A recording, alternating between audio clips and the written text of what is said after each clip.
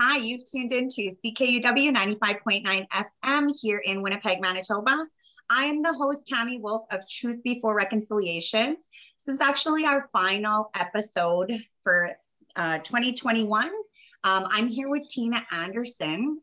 She is a current student at Red River College and also a youth mentor. We are going to have a conversation about I guess the year's events, looking back at the year's events in regards to Truth and Reconciliation here in Canada, a super pivotal year. So I'd like to welcome you, Tina. Maybe you can start by introducing yourself for the listeners. Hi, my name is Tina Anderson. And I'll introduce myself in my traditional name. Tansay Aske Tuku Mikanakisku. My name is Green Turtle Woman and I come from the Eagle Clan. And today I'm excited to be here with Tammy to discuss the events that have passed throughout this year. And like you said, it's pivotal. And yeah, I'm from South Indian Lake. I'm Cree. I'm a sun dancer of 5 years, and I take a lot of pride in my culture. And I'm here for the future generations. Thanks, Tina. So happy to have you here to have this super important conversation. Definitely, as I mentioned, a super pivotal year in regards to truth and reconciliation. A lot of truths have been exposed this year. But I guess I kind of wanted to start maybe even just by talking about last year, because I know for myself, I kind of feel like this year's events are very much tied to things that happened last year. Number one, the pandemic, we're still currently now, December 2021, we're still currently in a world pandemic. Now we're looking at this new Omicron variant. And so last year, I feel, March 2020, things shut down. And, I feel like a few things kind of popped up in regards to what's, I want to say, set the stage for the events that happened this year. So this world pandemic happened. I feel like TikTok almost had like a hand in this, because TikTok, everybody was shut up in their homes, locked the doors, almost throwing the keys away. And everybody, all they were looking at was social media. TikTok was a huge thing that came out. And June 2020, Black Lives Matter happened.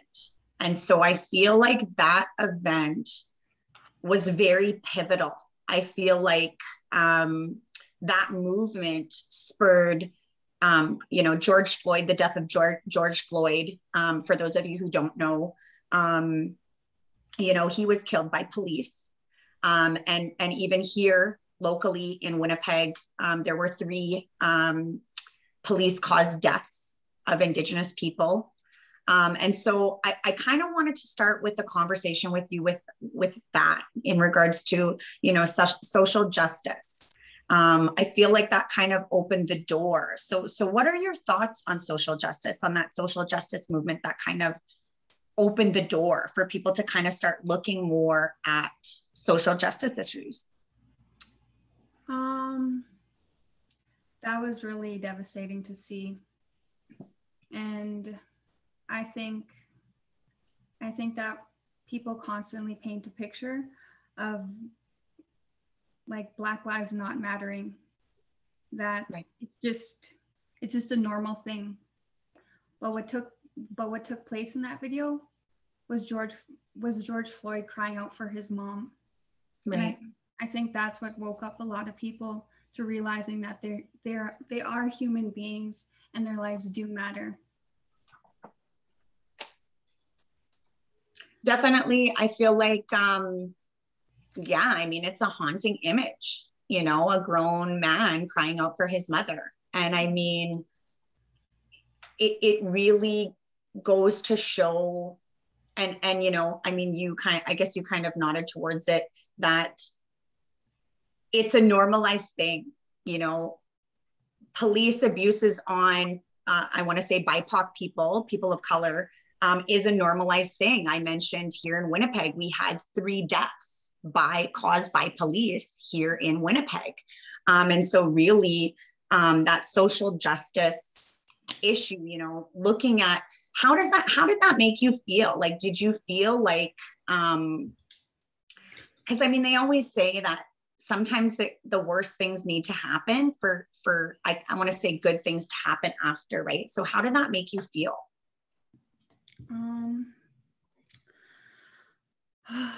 I was enraged because I've seen it. I've paid attention to it for a very long time. Right. And, like, I totally believe that something really bad has to happen. And like, it got to the point where body cams were being used, having to be used. But like, look at what's happening now with those. Those are being controlled through social media and like everything. I don't know. It pisses me off. Well, I know one of the things that they talked about was defunding the police. Mm-hmm. And I know here specifically in Winnipeg, they talked about the body cams. You mentioned body cams. Yeah. And a lot of, like, I think it's a split vote. I think there's half of the people are saying like, no, like, why are we putting money? This defund the police. Exactly. That, like, I can agree with that. But then on the other hand, I see the argument as well of like, we need to be able to see what the police are doing, right? We need those body cams to see. So, I mean, like, how do you feel about that? I think like that split is like split between us, like the same people that say like, oh, you should be listening to the police, like you should be like told what to do. And meanwhile, half the time they tell you to do something and then they'll immediately tell you something else to do. And then guns are drawn and like triggers are pulled. Right. And defunding them, I'm on that side. It should be towards our education, our schools, and our hospitals and our health. Community-led initiatives, grassroots movements. 100%. I completely agree with that. So, I mean, I guess moving more so towards, you know, this year.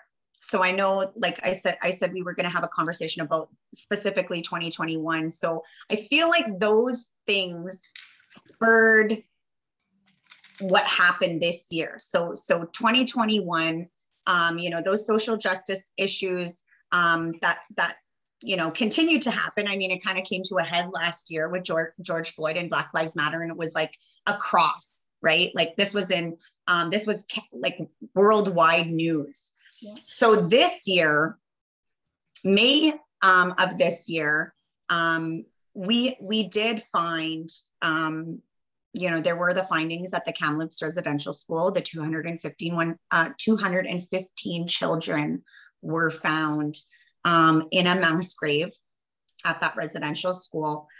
And so I feel like that was a pivotal, you know, turning point for everyone, not just in Canada here, but this was worldwide news. We are now at, you know, I think we're even at like the United Nations talking about justice for that.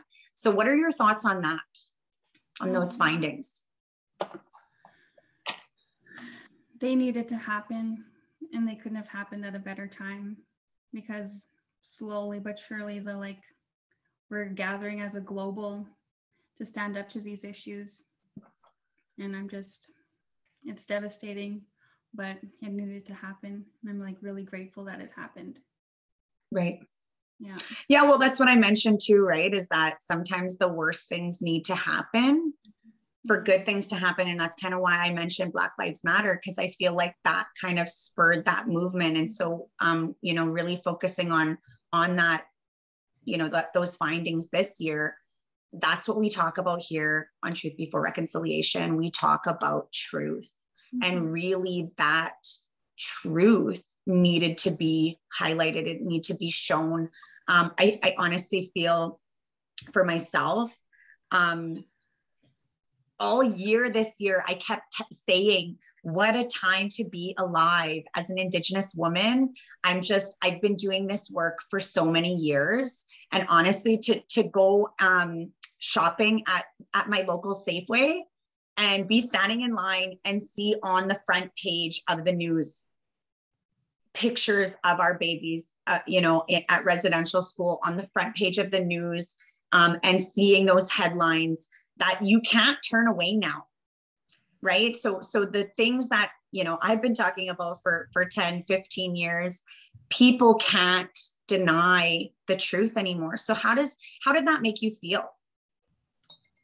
That, it made me happy, because like the stuff with the Black Lives Matter, the Black Lives, like, it matters, right? Obviously. Right. And that is them, like, that's the part where they enslaved them and brought them to Turtle Island, right?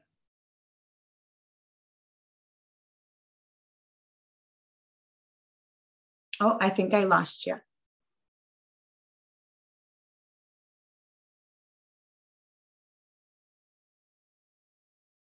Still lost you.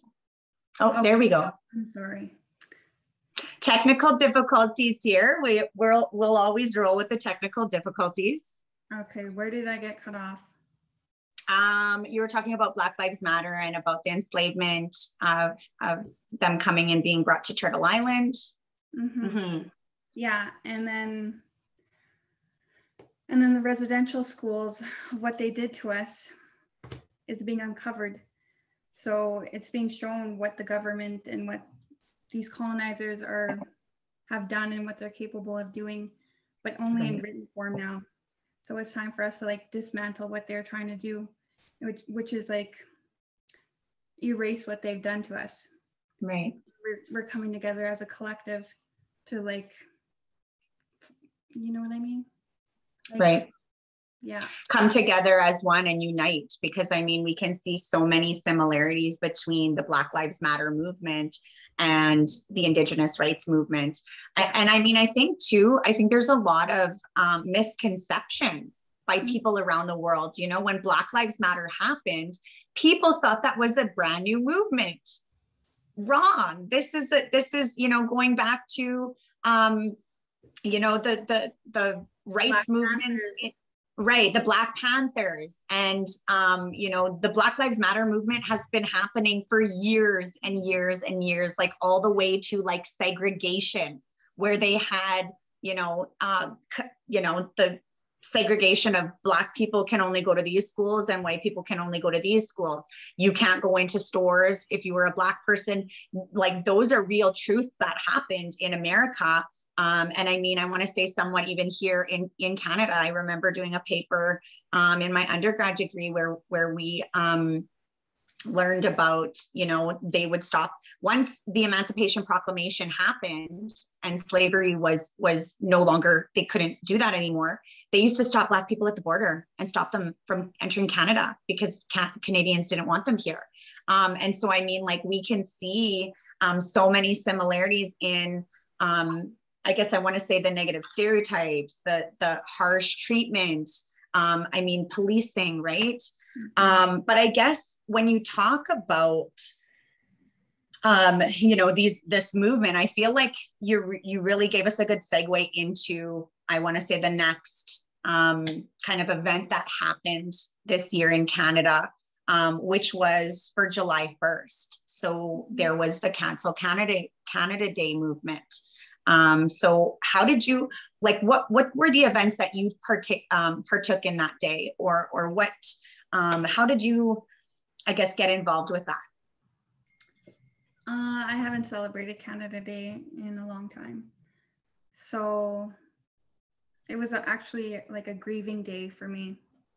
And to see some people like still all celebratory and, like, you know what I mean? So it was kind of hard to deal with that on that day, because I've always felt that way about Canada Day, but right.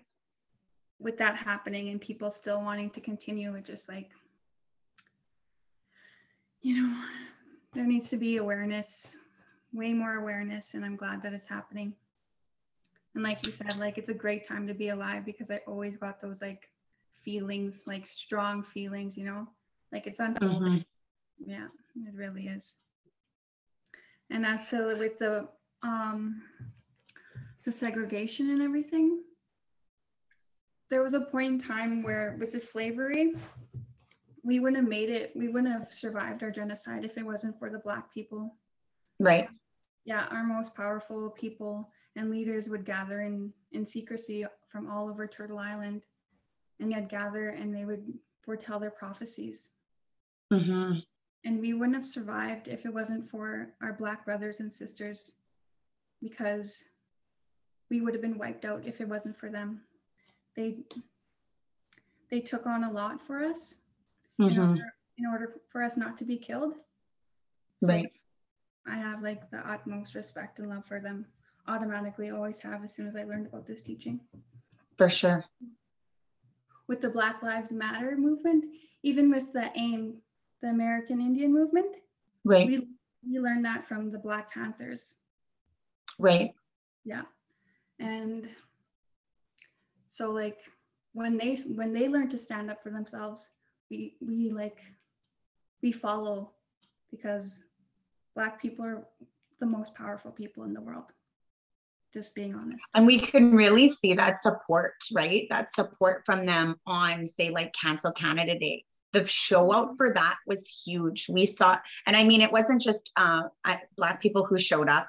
It was like, you could see, like I went to the event that was on, I think they had the march going down Portage Avenue, just huge amounts of people and everybody wearing their orange shirts. Just what a powerful moment. And when you mention, you know, like that you didn't honor, I guess, Canada Day, or you didn't celebrate Canada Day in the past years, I'm always remembered of like 150 years, like Canada's 150 years. I remember that day, and I remember seeing posters, and the same thing what you said, I felt like it was a solemn day for me, is that, you know, Canada Day is really honoring, you know, like this year we learned about the children. I think the number now is like over 7,000. I think it's like nearly 8,000 children that were found in mass graves in residential schools across Canada.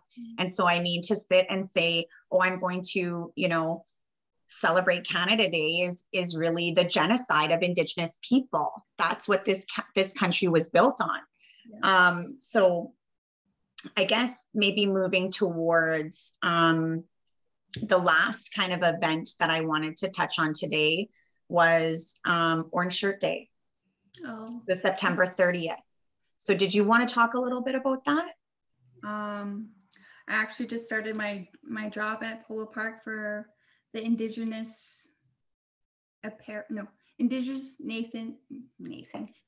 Nations Apparel Company. I know. Okay. Yeah. I know. Yes. Yeah. So I was working orange shirt that day, and like the lineup, like wrapped around the whole hall. I was there. Were you? I would have bought all my shirts from there. On that day? Yes. Oh my God. Okay. I was at the front and I was helping. Maybe it was the day before. I don't know. I think it was the day before. Okay. Yeah. But it was crazy busy, like crazy busy. And like a lot of emotions went through me that day. Like I was sad that I couldn't be a part of the march and everything. Right. But I was still doing my part. And I had a bit of mixed feelings, because you could tell who was like genuine about their support and everything. Right. You know? And then part of me wondered if like, are they doing this because it became a trend? Right. So those were my feelings of it. I feel I had those same similar feelings. And I know earlier too, once again, you talked about, you felt sad on Canada Day, right? It's like not a day that you celebrated. And it was a really, I want to say, kind of odd feeling for me, because I'm always interested in attending Indigenous rights movements, you know, activism, all of these things. Like, that's why I do this show. You know, I mentioned earlier, I've been talking about truth and reconciliation for like 10 plus years, like before the TRC came out with their report and the 94 calls to action. And so it's always been a thing for me. And on September 30th, you know, they were having the powwow at St. John's Park. And I was super excited, and I wanted to, like, my daughter dances too. She wasn't dancing that day, but we went down there, and I was really excited to just like, yes, I love powwow and I love hearing the drum. And honestly, the amount of people that were there, I felt really weird. And I don't, at the time, I felt weird because I felt like as if I should have been happy to see so much support from so many people, but something wasn't sitting right with me. And I just felt like I couldn't get near the drum. I could hardly, like, I mean, I heard the powwow music playing, but I couldn't get into the tent where everybody was dancing and they were drumming and singing because there were so many people, and they just kept coming and coming and coming. And it was like a sea of orange. Like, even I felt like even more than Cancel Canada Day on July 1st, because I was there at that too. And I didn't understand why I felt the way that I felt until the end of the day. And it was just like my spirit was telling me something. I felt like my spirit was telling me something that day. And it was almost as if the same thing that you had mentioned about, are people just jumping on the bandwagon? Mm-hmm. And that was my final thought of the day, was that, are people just going to wear their orange shirts today on September 30th, now that they've made it a national holiday? And so we're going to put all of our shirts away, and we're not going to wear them again until next year on September 30th. And for me, I never put my orange shirt away. Mm-hmm. You know, I'm a consultant. I do a lot of work. I do a lot of talks on truth and reconciliation, and I do this radio show. And I also, you know, deal with my Indigenous trauma. That's something that I can't, you know, take off and put away until next year. So, I mean, what's your thoughts? What's your thoughts on that? I feel like because it was uncovered back to Kamloops, that it was uncovered. There was no other, like you said, there's no going back. It's out there. And we weren't even accepted funding to do the uncovering. We're doing it ourselves. So right. There's no going back, you know. We're gonna find them. But also at the same time, it's just like, it's like putting makeup on a pig, you know, like, oh, right. Well, there's no going back now. So let's throw on a holiday. Let's open the door for them to think that, like, it's okay to grieve what we did. But right. But there's actually people who are grieving it. Like I myself am a first generation residential school survivor. So right. Like, just giving us a holiday is like nothing. It's nothing, honestly, in my eyes. With, like you said, we can't take it off and put it away for next year. We go through it every day, and then when we go out in public and stuff, we get watched when we shop. We get looks from immigrants that have right. come. They inherit their colonized mindset. Stereotypes, right? Yeah. And it's just like, where do you get this audacity from? Like, do you know what we've been through so that you're able to come here and like leave what they're doing to your land? Like, don't do that to us.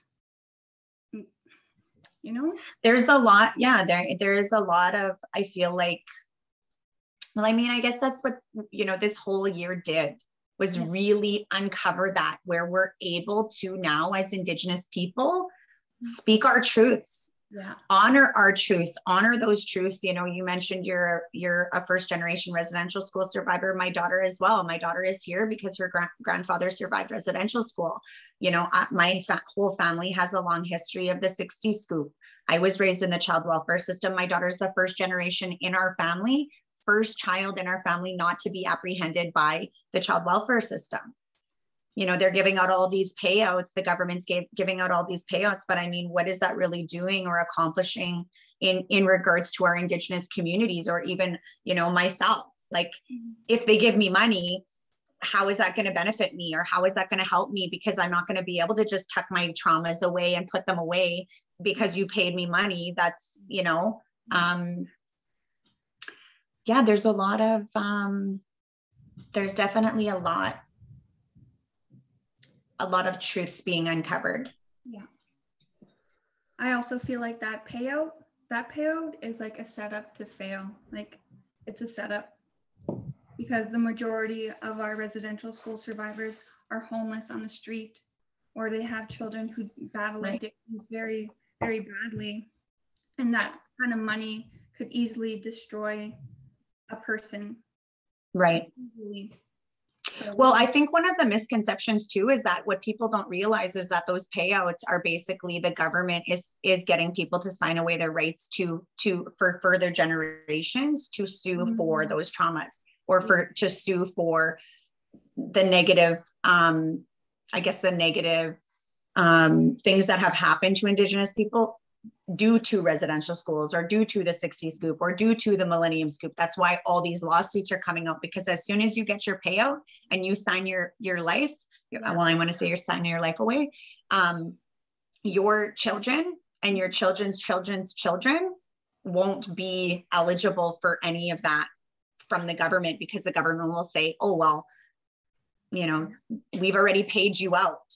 So we don't, and it's really has to do with liability. It really has to do with legalities, right? And I think a lot of people, the misconception is that people don't really recognize that or know that what they're signing there. I mean, I haven't gotten payouts, but even when it comes to that $5 a year, right? Yeah, definitely the treaty annuity payments for sure. But I mean, there's just so much. But I do feel like we're close to the end of the show here. So I thought maybe I would ask you about your biggest takeaway from this year. My biggest takeaway I was just thinking of that this morning, because of like all the like restrictions and the lockdowns and whatever, right? The checkers, all of that like being taken away on social media. Right. I feel like we need to create a new platform for things to be seen and heard and like be aware of that's what's going on. So I really hope that something new comes out that won't have all this like restrictions and like we can't see what the government or the police or anything is like going on, right? And I hope that more organizations and stuff like that have like healing available to us. Right. More people step up to the plate and stop being like scared of their gifts. Definitely. I definitely feel like that's a huge takeaway for me this year as well, is that I mentioned earlier about, you know, kind of giving us all space to like honor our truths. That's where I'm at with this year, is that, and you know, just what a time to be alive. I feel like there's a lot of positives. I guess we don't really have enough time. I maybe should have done a 2-part series, because there's so many good things that happen, like the boom in Indigenous like clothing, beadwork, designs, like all of these things. I know my business is booming with that, and just like to see people, what I always say is that like if people could only see how beautiful our Indigenous culture is, and that's really what I feel like I took away from this year, was that people are just like, they're loving it, they're honoring it, they're supporting us, right? Non-Indigenous people, and then also I think the connection of Indigenous people like across Turtle Island is just like so good. So yeah, I totally feel that, and I really think that is healing in itself. That right there is just.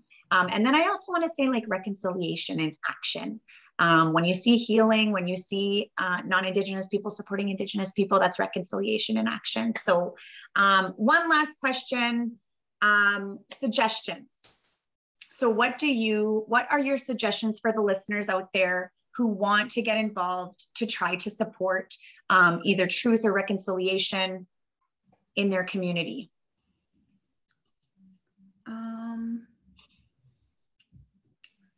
Reach out to us, talk to us, join us.